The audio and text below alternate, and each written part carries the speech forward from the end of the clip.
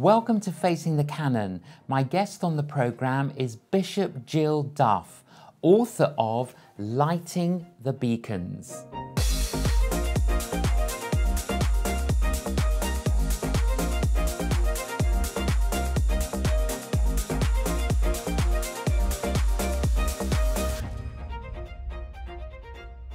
Bishop Jill, welcome to Facing the Canon. Very good to be here. Thank you so much.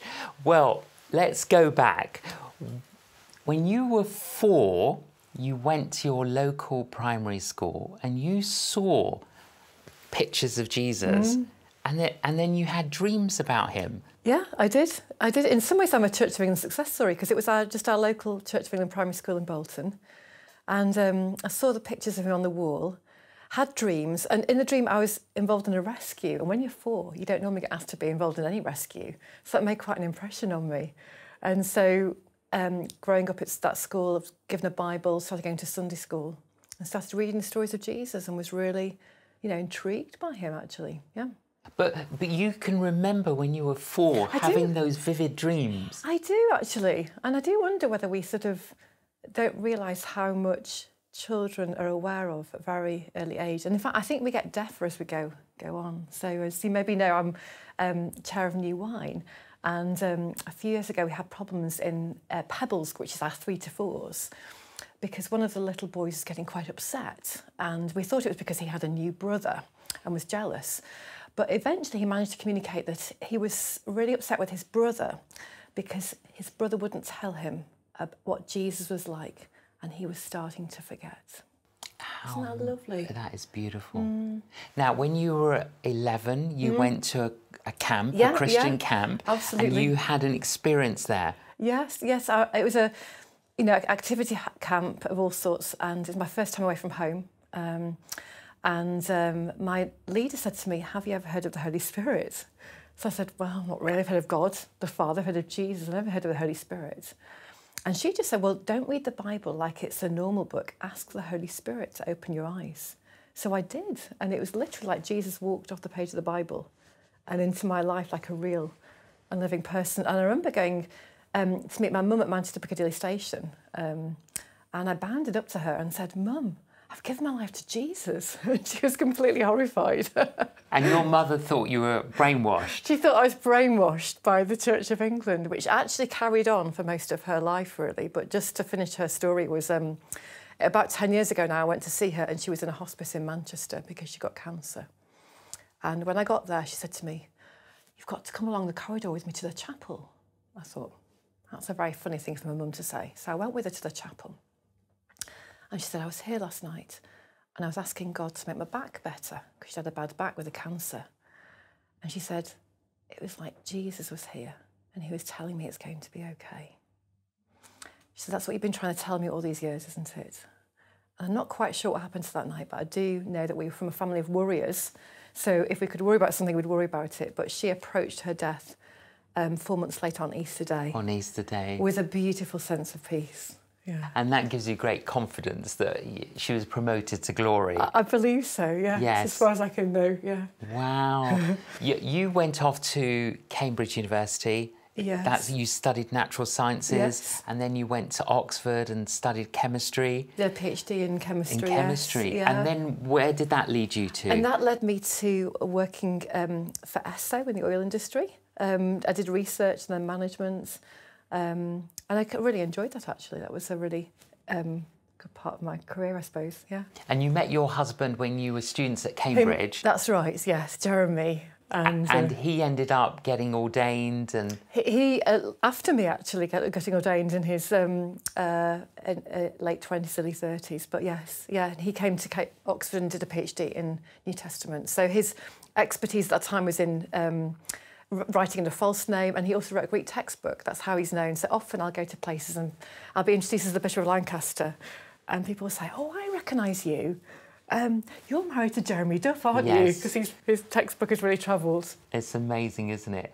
Now, but then, so in your journey of faith, you were members of a local church, and I gather your husband said to you, you know, what do you want to do? Yeah, And you said, I want to be a vicar. Yeah, exactly. We were at St Matthew's in Oxford, and, you know, very much a sort of Church of England passion for local community. And he said, what do you dream of doing? And I thought, I'd love to be a vicar, but I want to put it off till I'm in my 50s, when I've had kids, more time. And that was the plan, really. But my dad, not long after that, he died, and he was in his 50s. And it was a bit of a wake-up call, because you can put things off later. And so I did then go forward for ordination, the training in the Church of England when I was 27, ordained at age 30.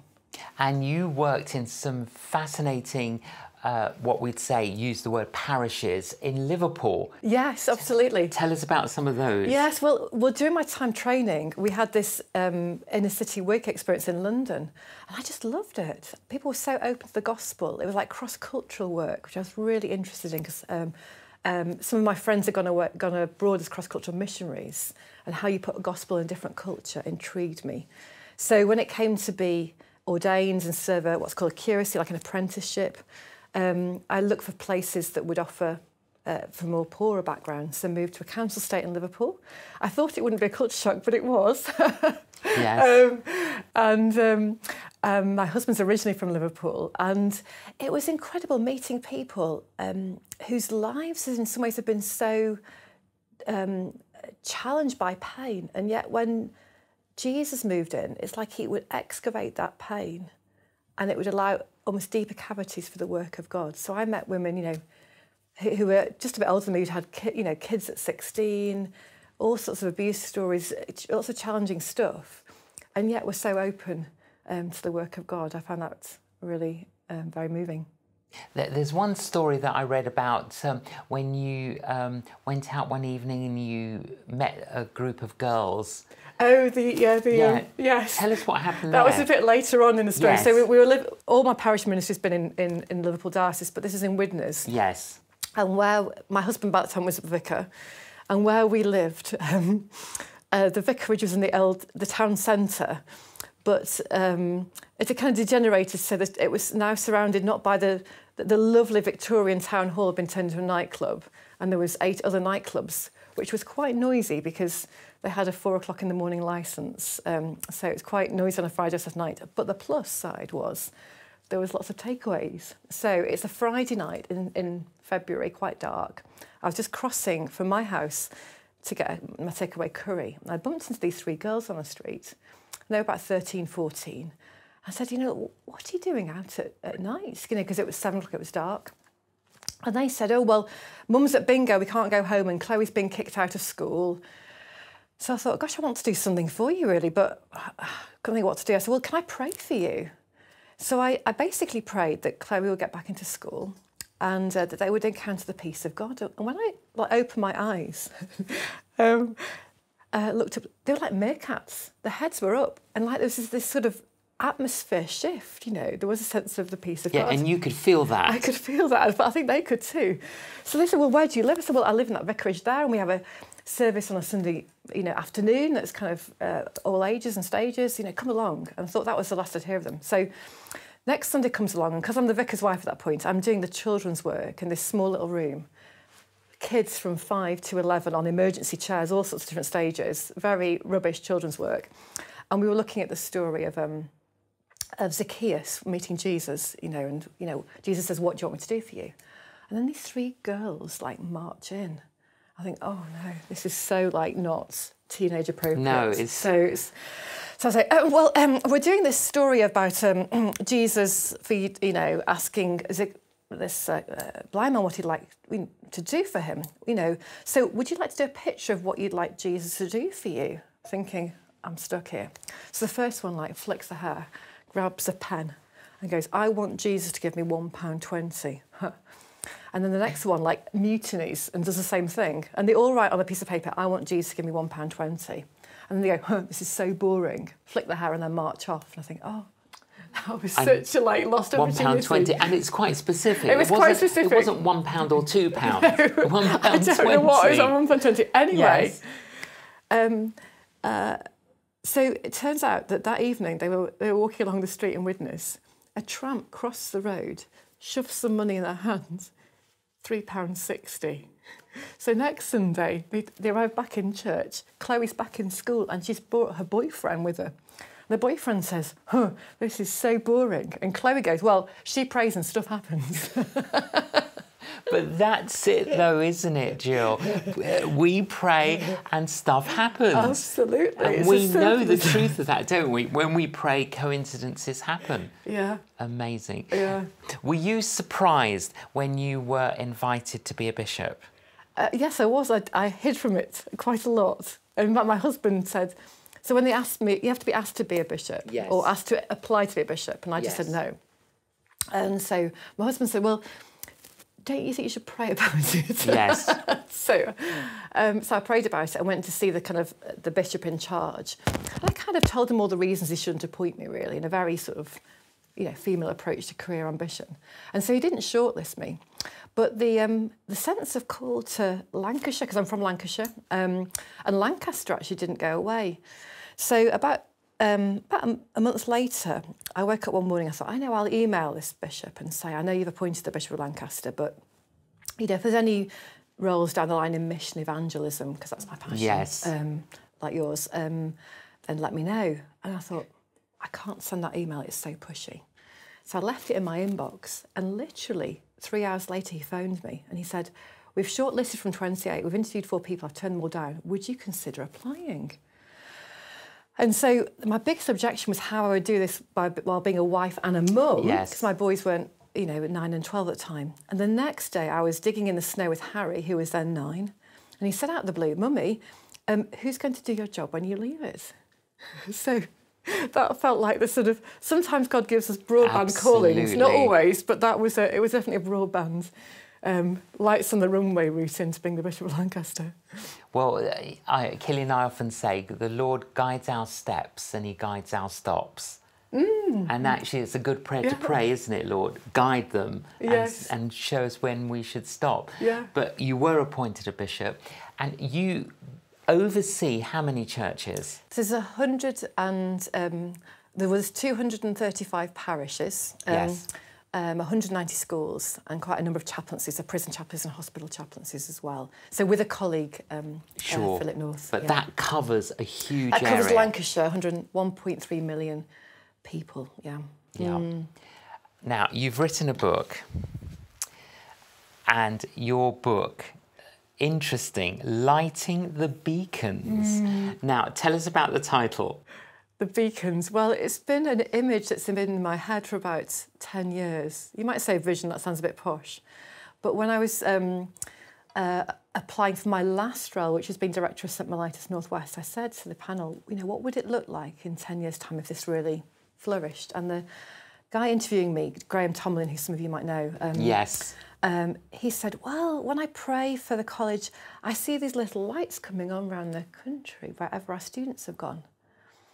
And then scroll forward a year, and we're doing a half night of prayer at the college. We did them every term. And one of the students comes to me and says, Jill, when I'm praying for the North, I see all these images of beacons being fanned into flame with prayer. Then the next year, I was with Graham again, actually marking a student presentation. When students left us, they would do a presentation of where they were going to. And Ashley was going to a church in Liverpool on a old beacon site, and it was called the school was called the Beacon School. So she played in her presentation this clip from Lord of the Rings, and it's a bit where the last part of the film, when the battle's at its worst, a little hobbit climbs up, and he lights the beacon, and you see this amazing cinematography of beacons being lit across the hills, and Gandalf says, "Hope is kindled," and as she played this clip, I almost felt just massive sobs of tears because I thought, this is what I've been praying for all these years. And I've got almost umpteen other stories about beacons. Even to last week, I was speaking to the Bishop of Hull, and she'd said, someone had said to her, we're praying for Hull and seeing lots of little lights coming around the nation. So that's been a key story. That's the sort of beacons. So what are beacons? They're men, women and children on fire with the Spirit of God. In my mind, sort of calling people home, showing them the route home. Yeah, absolutely. you wrote this book for a number of different types of people. Yeah. Who's that for? Okay, so when I was writing it, my son said to me, "You've got to write it so the rugby dads can read it." Oh, that's good. So I wrote it in a really accessible way. So the rugby dads have read it, actually, or some of them have read it. And we had a rugby dad book launch. And I tested drove on you actually had a rugby dad's book launch? Yes, yeah. So we went on a rugby tour, and if anybody's into rugby, you know how it's quite an important thing. It's a bit of a dads and lads bonding. And so yes. it was Robbie's last time on the rugby tour back in March last year. So I went along, and only as I turned up, I realised I was the only mum on the rugby tour with 70 other blokes. But anyway, late night, 10 o'clock at night, we did a rugby dad book launch. So thanks to Darren who introduced me, and so the rugby dads got it. Some of the school mums read it and helped me take out some of the sort of technical words that confuse people.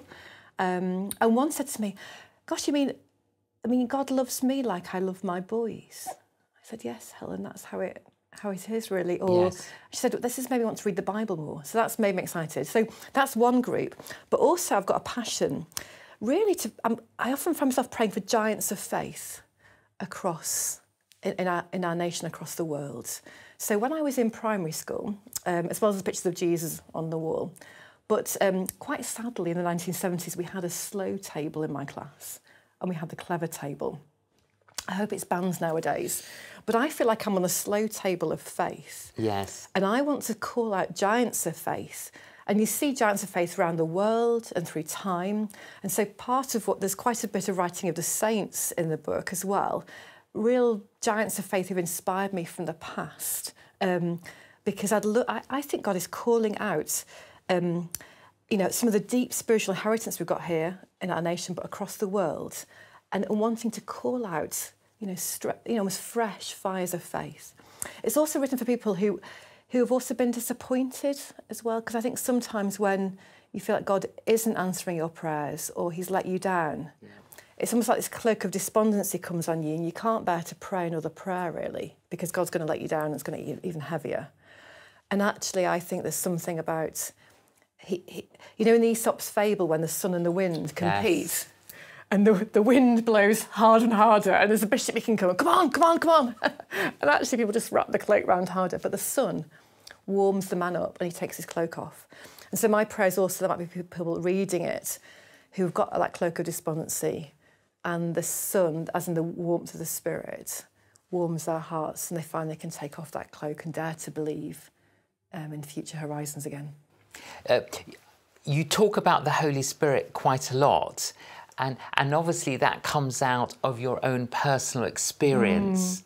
Yeah, absolutely. So I suppose, as you know, I came to faith because my leader said, "Have you ever heard of the Holy Spirit?" Yes. And he helped me, the Spirit helped me open my eyes as I read the Bible. But then another significant point was later, as a sixth form, as a teenager, I was reading sort of Matthew 3 and thinking, what does this mean? Where John the Baptist says, "I've come to baptise with water, but one will come after me who will baptise with the Holy Spirit and fire." I was thinking, what on earth does that mean? Yes. I was very intrigued. And on a Christian holiday, that summer I was 18, and I've been going for a number of years, and this group of people had come back who were just more alive. They were more full of faith. They were sort of, something different about them. And they talked about this thing called the baptism in the Holy Spirit.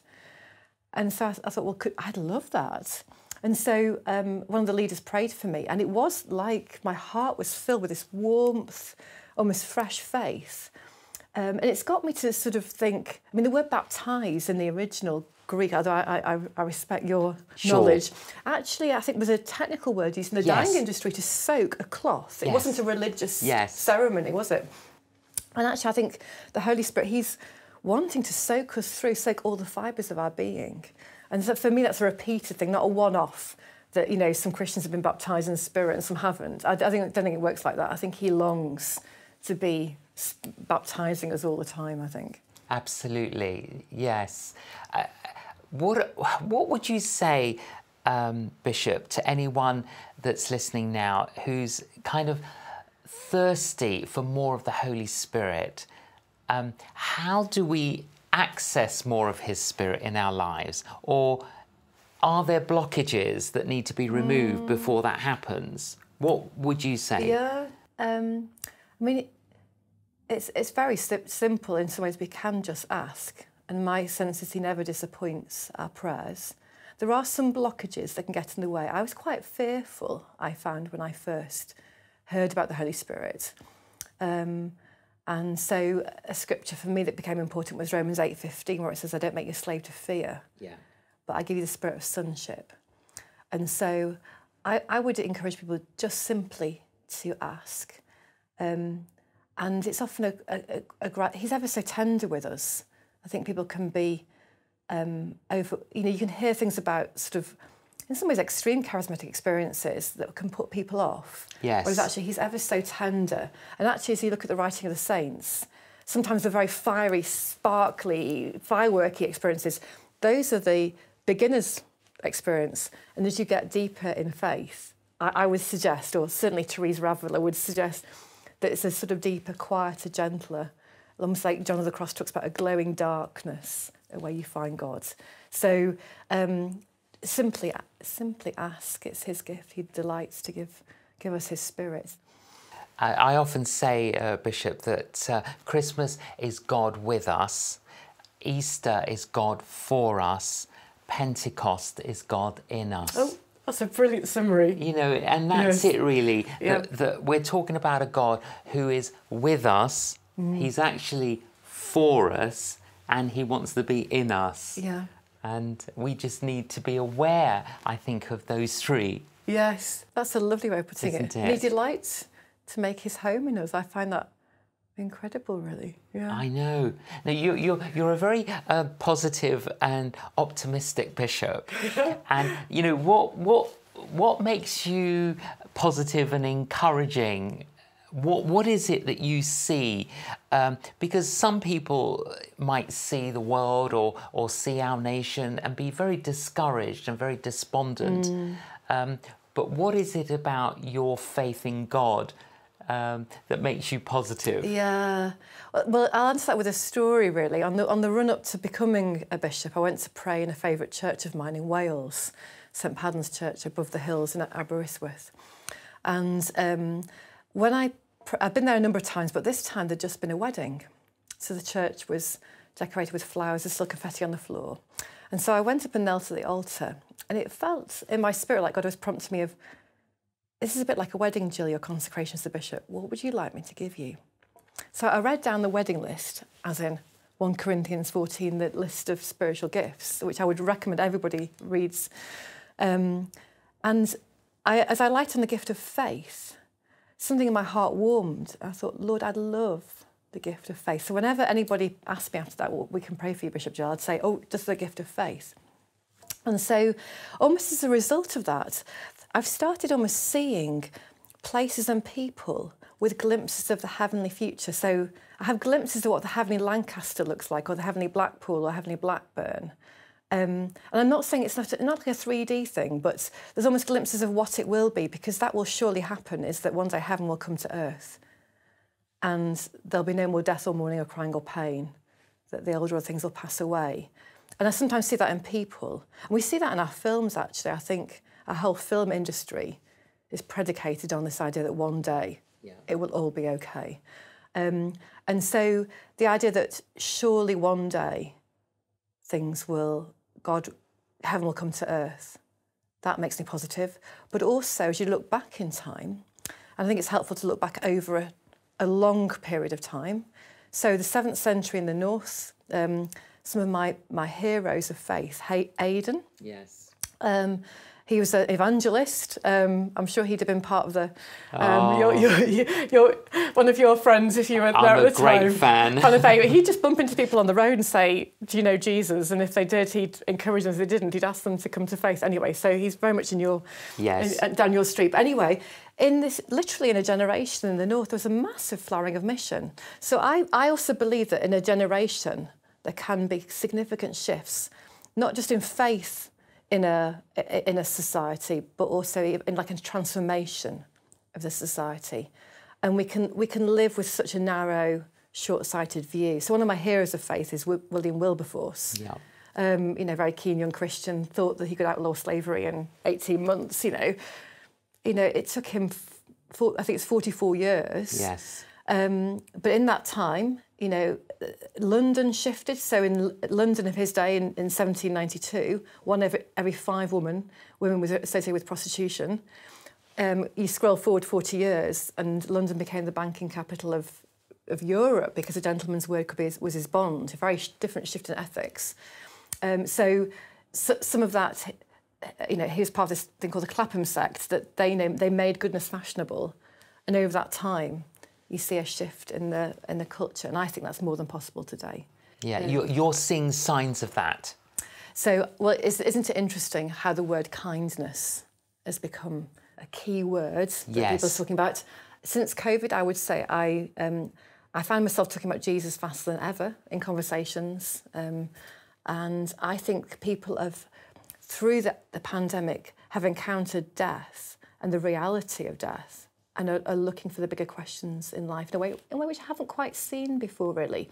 And there's an interesting data, as a scientist, I'm quite interested in data. Yes. So let me just give you a bit of data on this. So just after the Second World War, there was a growth in the Church of England. Now, why was that growth? Now, some of the research that the Centre of Cultural Witness have said is it wasn't because there was great bishops or even great evangelists. Well, no, it was because there was great evangelists. So it was because there was people who put the gospel in a way that other people could understand. Yes. So you sort of C.S. Lewis, Simone Weil, T.S. Eliot, Dorothy Sayers.